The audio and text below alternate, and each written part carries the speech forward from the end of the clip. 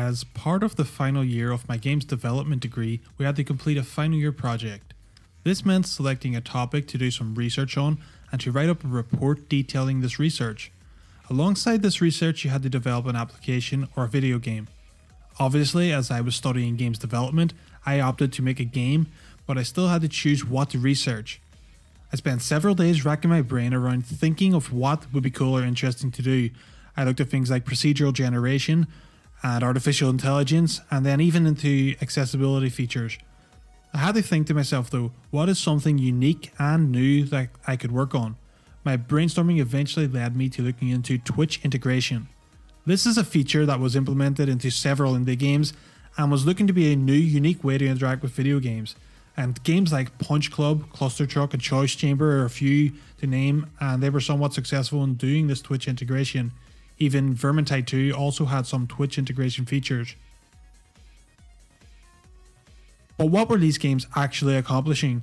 They took the increasingly popular medium of watching games online and attempted to transform it from a passive experience to an active one, making viewers into players, and those viewers were then more invested in what they were seeing on screen.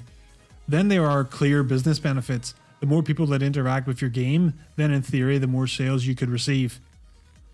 Most of these games make use of a voting system. Choices come in and the viewers on Twitch put in their votes. Once the votes are accumulated, the winning decision is output into the game. Viewers get to watch as their choices impact the player's experience they are watching on the screens. After looking into Twitch integration more, I made my decision that this was what I wanted to work on.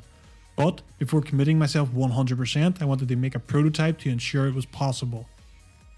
I read through the Twitch IRC documentation, watched videos on how to build Twitch chatbots, and eventually built my own Unity/Twitch integrated demo. It worked pretty well, and the code to do so was actually quite simple. This demo was what I used to create the Twitch integration tutorial on my channel, so if that is something you're interested in making, make sure to check that video out. At this stage, things were looking pretty good. I confirmed that I was able to go ahead and build a game around the concept of Twitch integration, and even had a working prototype of the Twitch integration in play. Next up, I had to decide on what type of game I was going to build this around.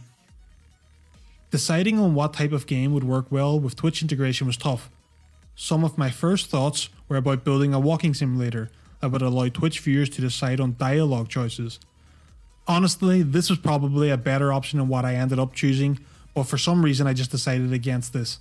Instead, at this point in time I had a significant interest in top-down shooters, twin-stick shooters, and bullet hell games. I really wanted to make a game like these. It didn't even make sense to me. These are typically fast-paced games and Twitch integration was slow input, not to mention the stream delay. Who cares about logic and reason though? I wanted to make a twin-stick shooter and I would find a way to make it work. In fact, I made it a part of the research. Can Twitch integration work in a game genre where it seems incompatible from the outset? I quickly got to work designing the game, getting carried away thinking that I would be able to make a huge, intricate game like Dead Nation or Enter the Gungeon, but reality quickly smacked me in the face. I've never made a game before and I sure as hell don't have time to make a game of the quality and size as those games. So I had written up this huge design document that I had to now rip to shreds and narrow down to its core. What are the core game mechanics, and what other games have done something like this before? Now that I had the design and theory of the game worked out, it was time to get into the nitty gritty of the project, the development. This project was super interesting to complete. I was able to learn so much in the process. I furthered my understanding of moving and rotating characters in 3D and 2D space. I had to look into game design choices, such as does the ship, who you control in the game, need to face the direction you are shooting, or is there a way that you can shoot in a different direction from that? The best way I discovered for doing this in Neon Trials was through the use of an arrow indicator. The arrow basically goes around the player and shows them what direction they're trying to shoot. All our games do this differently because you play as a human and you can run backwards and face the direction you're shooting in. There are so many small weird things to think about like this when making a game that you don't necessarily think about when you're playing games, and then you don't see them until you're actually in there making it for yourself. The core mechanics of the player didn't take too long to develop either. The movement, rotation and shooting were developed pretty early on, and the AI development was the next thing after that. This was probably the biggest stumbling block that was faced during development. It's pretty simple to create an object and make it move towards your player, but when you have multiple objects in the scene, they overlap each other and eventually join together. This is due to them taking the optimal path towards the player. So, to solve this, I was led towards investigating flocking behaviors. Flocking behaviors is taken from the behavior birds exhibit when flying together, only we implement this behavior into our AI. I didn't actually need to implement this fully into the game, but I did use part of flocking behaviors to create my AI, and that was the separation rule. All of the AI game objects are aware of each other and will use this awareness to stay apart from each other. This is actually what I showcased in my AI separation tutorial.